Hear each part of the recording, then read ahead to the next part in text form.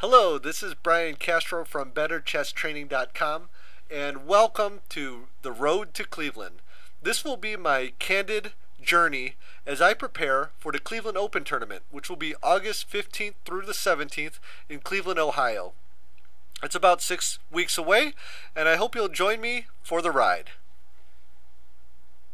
So since this is the first installment of this series, I thought I would go over the goals that I want to achieve during this preparation period for the tournament. The first one is to sharpen my tactical eye. I will be spending a lot of time doing tactical problems and my favorite place to do this is chesstempo.com. Also, I want to develop mental discipline. There's two areas specifically that I want to improve. The first one is working on my mental attitude and getting rid of my negative thoughts during my play. I had a recent conversation with Greg Liberto, the head coach, who talks about this and focuses on this in his coaching, and it really had a lot of insight for me, and I'm going to be trying to practice that. The second area of mental discipline is spending time on task. When I play online or when I'm playing in person, I want to spend more time during the game thinking about my moves and what I need to be doing instead of surfing the internet or browsing around or walking around. So those are the two areas that I'm going to be working on before the tournament. Also, I want to be comfortable within my opening repertoire during the middle games. I am to some extent, but what I'm going to be doing is looking for holes in my repertoire. There's certain openings that I don't play very often, but are major openings that I might run into, and instead of spending too much time memorizing theory, which might not happen, if I have a general idea of the general plans, then I think I'll do a lot better than maybe I have in the past. This will take a lot of analyzing master games and really trying to synthesize those plans. Well, let's take a look at the current state of affairs. My current USCF rating is 1822. I'm a Class A player. Hopefully that will be going up after the Cleveland Open. I will be playing, actually I haven't fully decided whether to play in the Open section or there is an under 2100 section. And so I will be giving that information as soon as I make that decision. My current ICC standard rating, which is the main place where I play longer serious games, is 1838. And my chess tempo standard rating is also 1838. So I will be using those as metrics during this series to track my improvement. Here's an example from one of my games where I'm actually up an exchange. After rook takes e8, queen takes d4, queen takes f5, rook to g3, I'm fairly comfortable and I should probably win this game. Let me move to a separate part and show you what happens.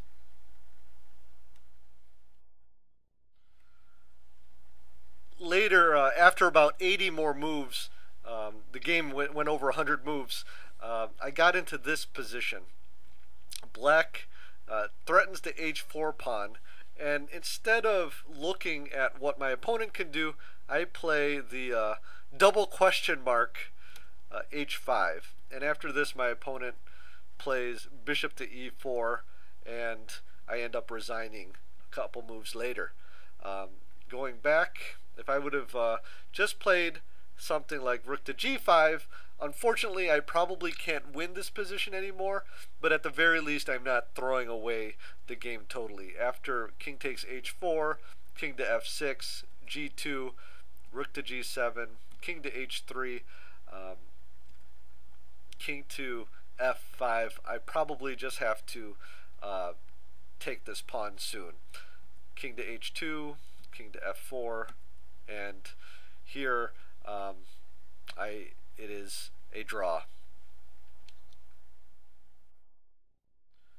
In this particular position of a game, I actually end up winning the game, but again, I made some tactical errors, and here's one of them that is just exemplary of the types of mistakes I'm making and things I want to improve upon. In this position, for example, I play e4, and the idea, of course, being that if d takes e4, knight takes e4, but my opponent finds a nice in-between move. Bishop takes c5, and after rook takes c5, my opponent wins a pawn with d takes e4. Of course, I end up battling back, and let me show you what happens towards the end of the game. This is the end of that game, and I fought back to have even material, and it seems like my opponent has some slight advantage because his pawns are further advanced, but I think it's fairly even because I could probably generate enough counterplay with my queen and bishop. However, my opponent makes his own mistake. Queen to f5, and you could probably see it almost instantly. Bishop to g4, pinning the queen. My opponent plays king to e6, and I play queen to e6 check. It's kind of funny because this was about a week after losing to that painful pin in the previous game that I showed you. And in the final game position I want to show you today, this illustrates another issue I've been having, similar to the first game I showed you, which is just putting away the winning position. And here, it's not a totally one position, but it's definitely one where I feel I have the advantage in initiative. I'm playing white here, and you can see I'm pressing on white's king here with my rook here on the b file, for example, and these pawns here getting ready to push up, as well as my knight here.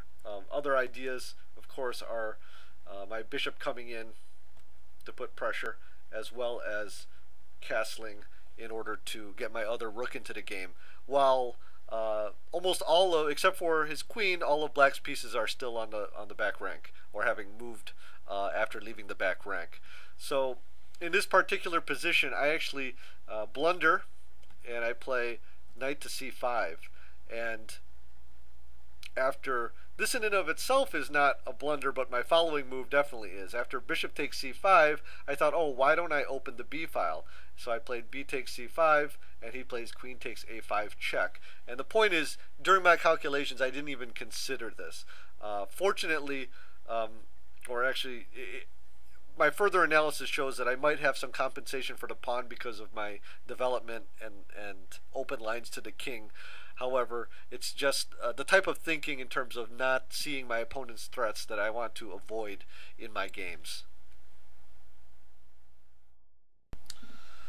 So, based on where I'm at right now with the game, my objectives this week is to spend less time trying to memorize openings, which I have been cutting down lately, and more time analyzing middle games within my opening repertoire. This means going to my the model games within my repertoire books, as well as just analyzing other games with the same opening variations within my repertoire.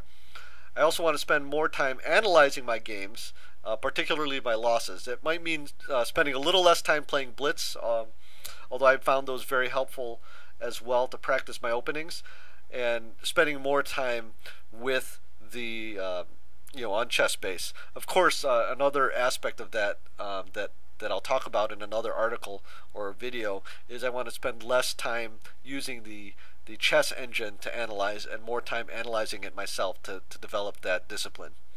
I want to increase the time on task during my games. Right now I'm averaging around 80%. If I could push that up to 85% in the 2 or 3 long games I have this week, that would be great. And then I want to work on being more present during my games. I'm going to use some of the strategies that I learned from Greg Liberto, and I'll put a link up to my interview with him so you can check out those strategies as well. In any case, this is the first installment of the Road to Cleveland. I hope you enjoyed, and I hope you'll support me and keep me accountable as I upload future videos each week to track my progress. Thank you, and have a great day. I hope you enjoyed this video. Please subscribe if you want to get updates to upcoming videos. Also, give it a thumbs up if you enjoyed it. Recently, I did an interview with Greg Liberto, the head coach, about crushing your ants, your automatic negative thoughts, to play your best game ever. Check it out by clicking on the link below.